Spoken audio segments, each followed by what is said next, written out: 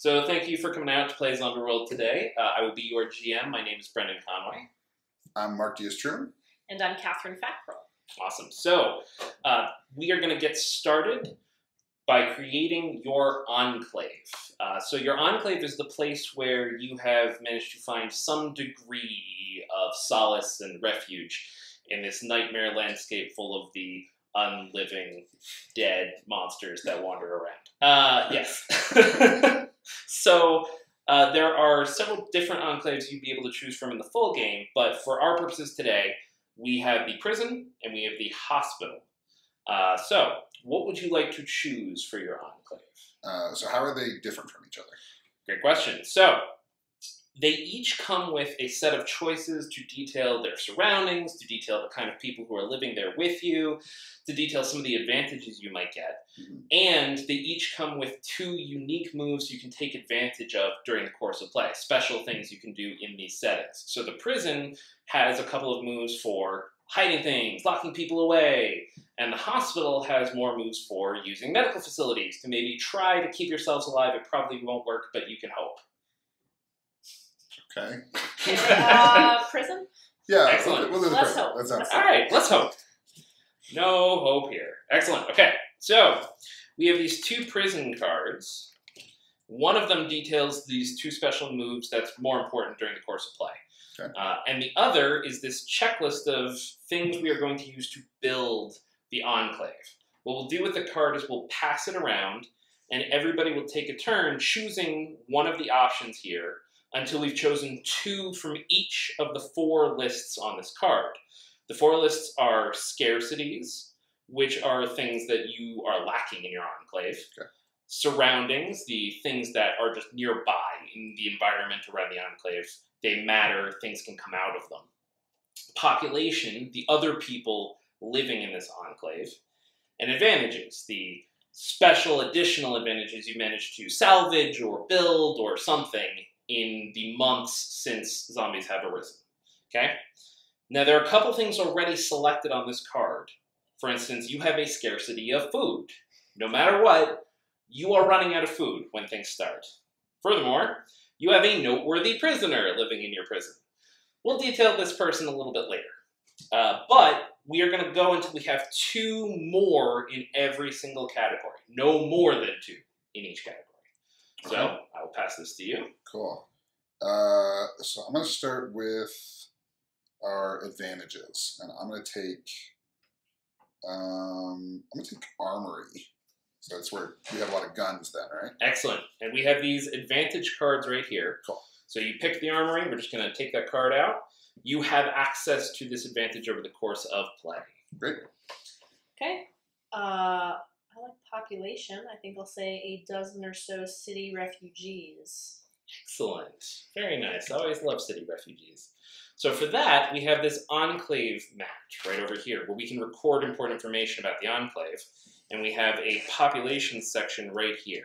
Sure. So, would you be so kind as to write a dozen city refugees on population?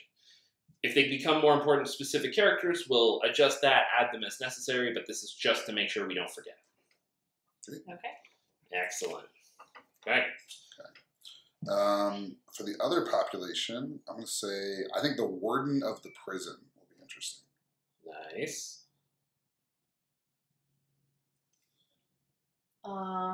And I'll go with our second advantage. I think I will take strong fences for Excellent. our prison. All right, so no more advantages. And no more population either. You guys have to pick the scarcities and the surroundings. All right, so we have lots of guns and fences, huh? Yes. Check. Sounds real safe. All right, so I'm going to take scarcity of privacy. Privacy. Okay, cool. So when you say that, do you have something in mind? Well, so we have these strong fences, right? So, maybe we don't really let people go. They can't go very far, so it's kind of, we're, kind of packed in on top of each other. So, I mean, it's not like you can't get 5 minutes, but somebody's always walking through or something. Yeah, you get 5 minutes, and that's it. That's it. Yeah, great. Okay, so surroundings. How about a dangerous military outpost? We'll be fine. We have guns and fences. Yeah, it's going to be great. It's going to be great. All right. And I'm going to choose a dense forest for the surroundings. Like, I like the idea that the forest is kind of, because it's been months, right? Yep. Yeah, so it's kind of grown up a little bit around the roads and things, yeah. And then we're also maybe like a little hidden from people driving by. Do you think you're surrounded by the forest, or is it just on one side of the prison? I think it'd be surrounded. Like, there's probably a little road that would go into the prison, and it's kind of grown up on both sides. It hasn't been years, so the road is still there. Right. Yeah, like it's kind of all around. Fantastic. All right, and then one more scarcity. How about security? Excellent. Okay. No one's actually keeping track of what's happening with the guns or fences. They're They're just there.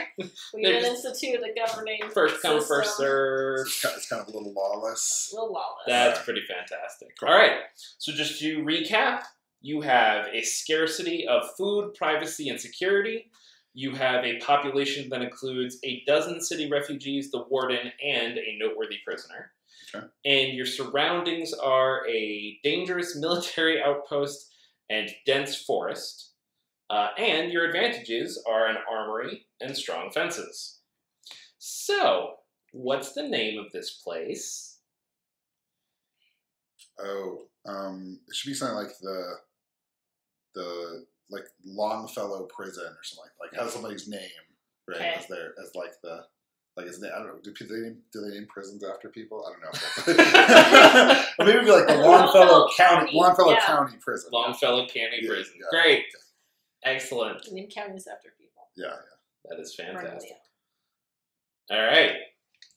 So now we have an idea of where you are situated, where we're going to be playing. We'll obviously be filling in more specific details as we go. We need to know who this noteworthy prisoner is. We need to give the warden a name. But that'll come as we fill in even more details and find out who you're playing. So that's going to be our next step, to create your survivors.